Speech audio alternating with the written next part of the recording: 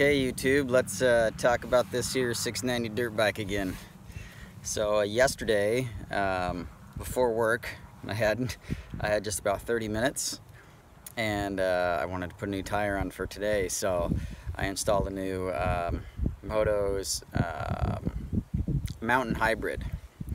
So this tire I've seen on some other YouTube channels. Heddletown has it on his 690, and it just seems like a pretty good tire. A lot of people run trials tires around here because it's so rocky, and you know, it grips on the rock a lot better.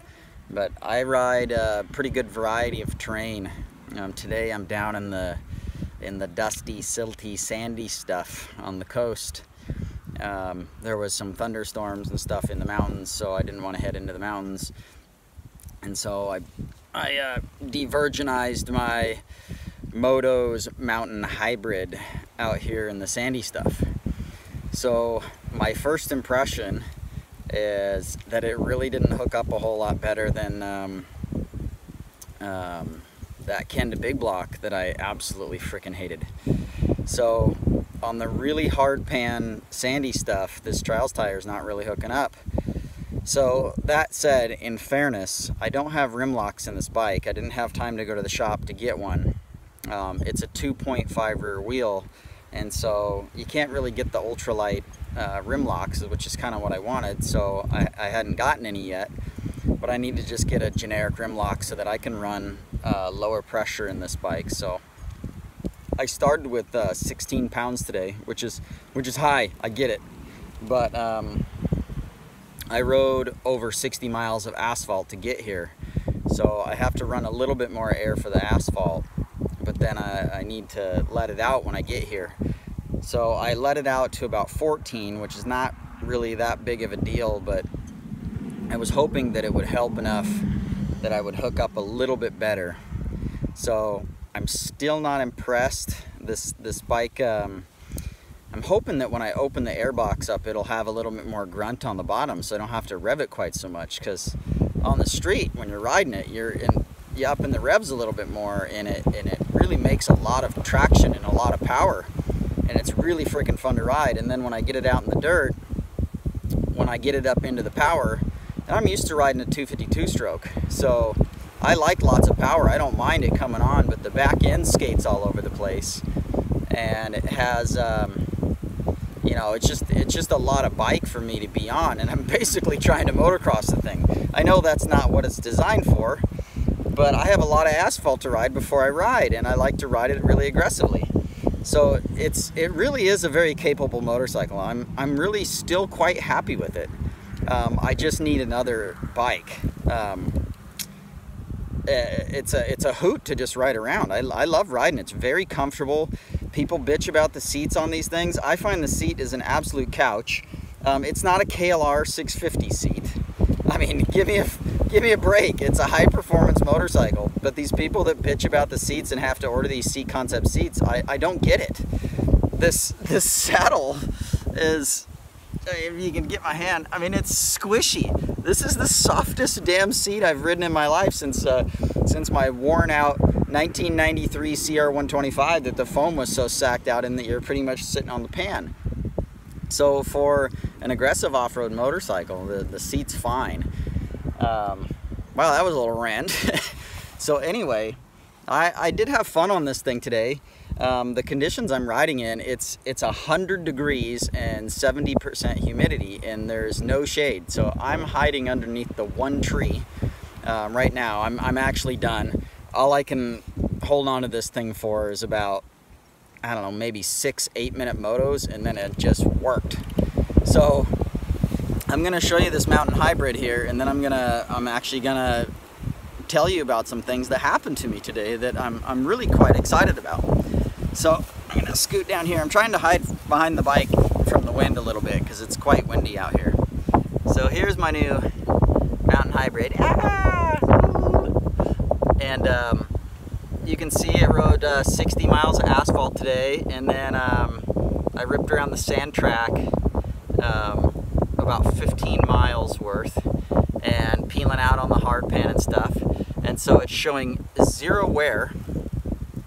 and I got it at 14 psi, and I have a feeling that if I crank this thing up or down to about 6 psi or so, then we're gonna be making some traction. I think it'll actually be pretty good. I'm still really excited to get my new Metzlers. They're Metzler 360s. They're on the way. I thought they were actually gonna be here by this weekend, and I was gonna mount them and save this one for later. But that wasn't the case. I actually got this tire from a friend, and because my local dealer doesn't stock them yet. I'm kind of hoping they do, but you know, if they don't, whatever, that's their choice. So, but I'm hoping the Metzlers work, and I'll continue to buy those from my local dealer, because I really do want to support my local dealer. I don't like to mail order.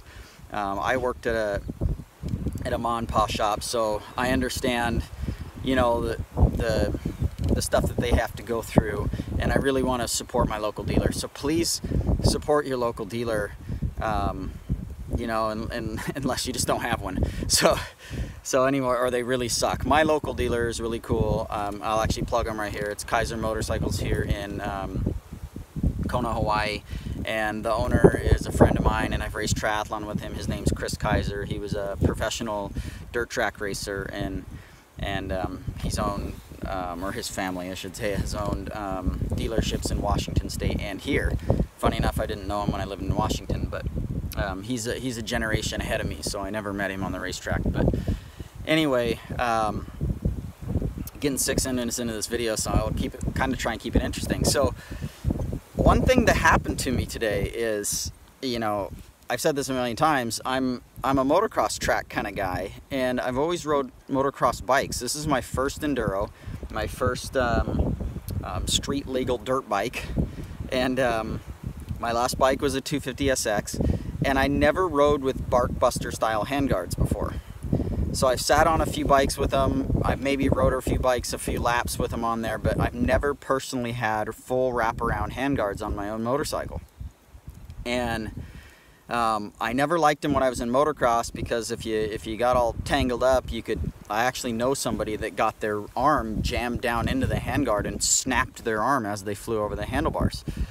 So on this bike though, it's very heavy, and when I go down on it, I don't want to snap my levers and things like that. And the handguards really do protect, number one, your grips, your throttle tube, and your levers. And then on a KTM, you also have the expensive clutch that has the master cylinder. So I used to sell those parts. I know how much they cost. Well, I don't anymore, but I'm sure that they're still, you know, a good 125 bucks or something without looking them up. So I don't really want to break those parts when I can just dump it over on a set of handguards.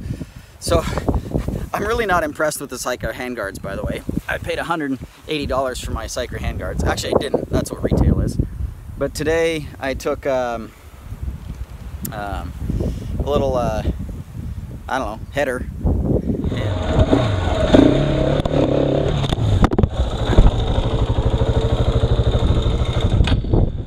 Motherfucker.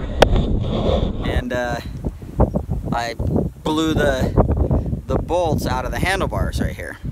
So it ripped it out. So I just had a handguard dangling off, and the bolt flew into the giggle weeds and stuff. And it's just because my front tire got loose in a corner. And when I got out here today, the front tire was just loose all over in the corners. And I'm running this MT21 front tire still. And this tire is, while I think it's a pretty decent dual sport tire, I really do, it's getting kind of end of life. Let's see if I can get in here and show it to you. It's getting a little bit end of life. The knobs are kind of starting to wear a little bit funny, and you know, it's not really meant for soft terrain. And this is essentially what this is soft terrain. It's just sandy stuff. So this big, you know, 350-pound motorcycle gets kind of pushing through the corners, and yeah, and it just pushes around. So I dump it, and I take a hitter in this right into the dirt, and it breaks the handguard. So I pulled the handguard off, and then I was gonna shoot some photos and stuff. I upload the crap to Instagram. You know, I got my little Instagram following and stuff from triathlon, and those people like to watch that stuff. So I come out and I just set my iPhone in the dirt, and I take some pictures, and then I upload them to Instagram. So If you don't follow me on Instagram, maybe if I can figure out how to put a link in here, I'll put it in here. Otherwise, you can click through to my profile and follow me on Instagram.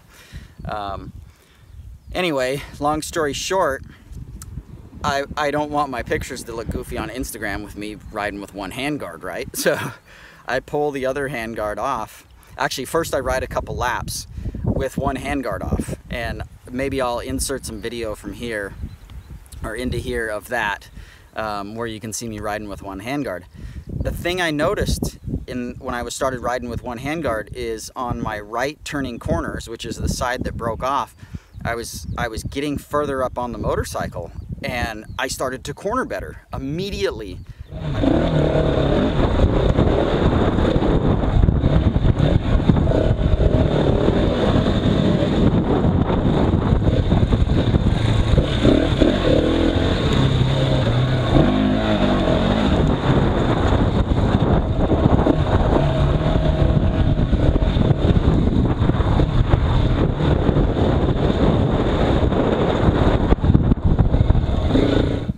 And I'm like, holy crap, I'm up on the front of this bike more. And I used to ride really far up on the front of the bike.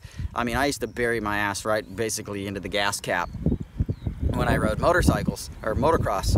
And people used to tell me, you're back end swapping all over the place. Well, I didn't care, because I was on the front of the motorcycle. The rear end could go wherever it wanted. As long as the wheel was spinning and it was making traction, I didn't give a crap.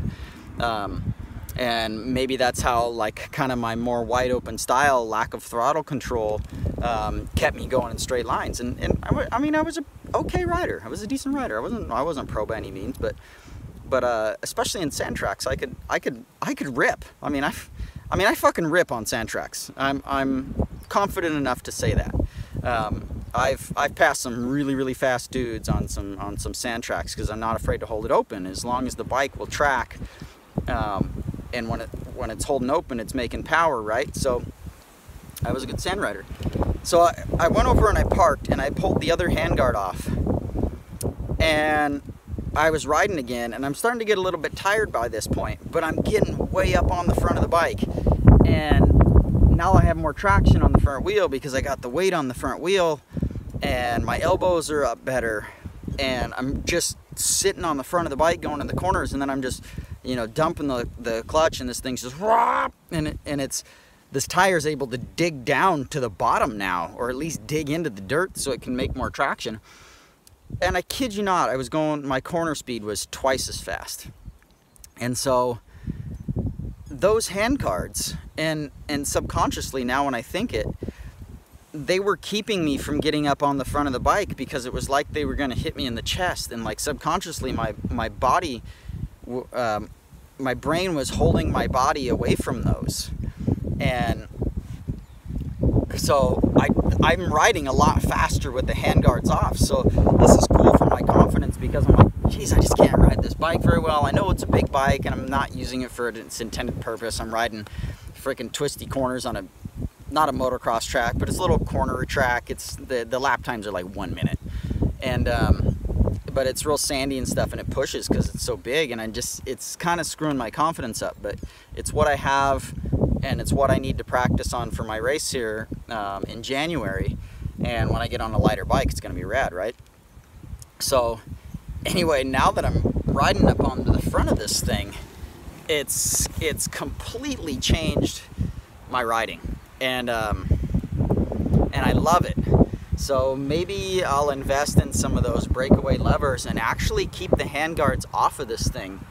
Or I'm already pulling the mirrors off, because I subconsciously noticed the same thing with the mirrors. I felt like I ride better without the mirrors on.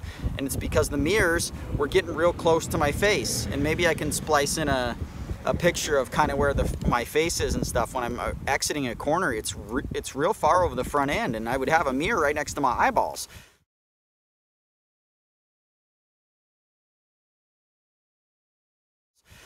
So I was taking the mirrors off, and I felt like I was riding better.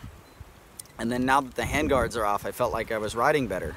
But I need to take precaution, because I'm out here riding by myself, and I don't have any spare parts or anything like that. So if I break a lever 60 miles from home, I'm kind of fucked. So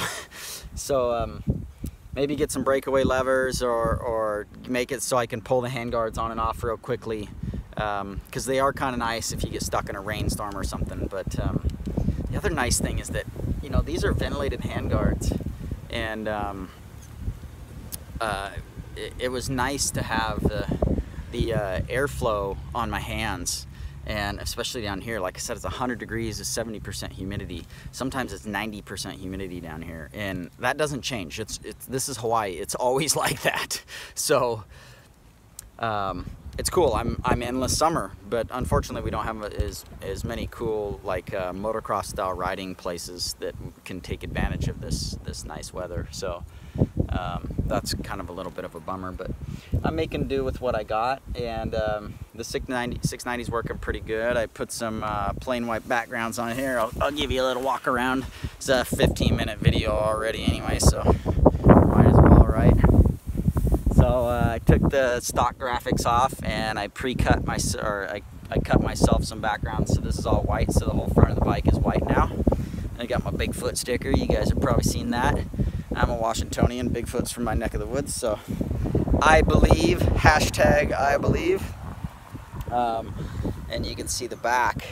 One thing I noticed about the 690 here is when I'm getting really aggressive on it, these handles, I mean, they hit me in the ass hard. When I'm over the back of the bike, I got long legs, so I sit back over the back of that bike pretty easily. And so if I do end up taking this thing onto a real motocross track, I'm gonna ditch those handles, because they whack me right in the frickin' spine, man. But for out here, you know, buggying around in the trails, it's okay when I dump it over. It also protects the side from taking some impacts a little bit. You can see that I hit basically a rock wall, bam, right in the side of the side panel, and there is a little tiny chip out of the fuel tank, so these kind of protect some hits. You can see maybe it's a little bit chewed up right there from where it's taken some hits. So anyway, I am having fun on the 690. I do love the 690. It does everything really well. It just doesn't motocross really well, and you just can't expect that from it. And I really don't. I don't want people to think that I do, but it's what I have, and it's the way I want to ride. So I'm kind of having fun riding it like that. And if I can muscle this big old beast around, I'm going to be fast again. So anyway, we'll call this a vlog, and that's my vlog for today. And I hope you guys are having fun riding.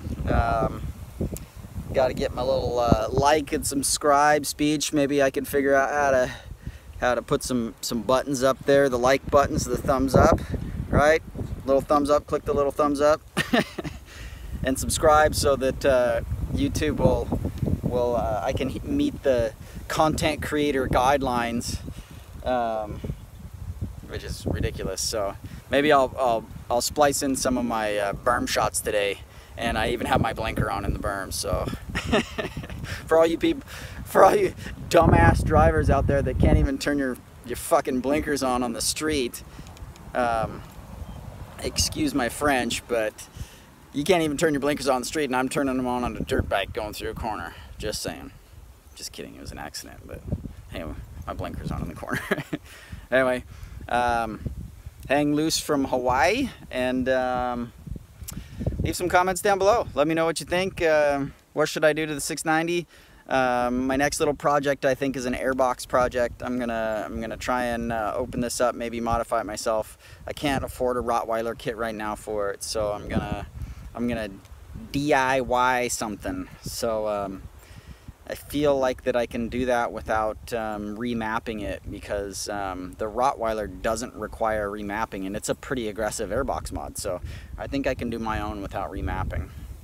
And when that pops up, I will share what I did. So if you have a 690, like and subscribe, and you'll be notified. Hit the little bell thing so that you can be notified, and then it'll pop these videos up. And this is the only bike I have, so if you're a 690 guy, follow my channel, because it's the only bike I have, and it's the only one I'm going to be working on, so it'll be relevant to whatever if you have a 690, it'll be relevant to you. So anyway, thanks for watching. I'm out of here. I'm headed back home. Take care.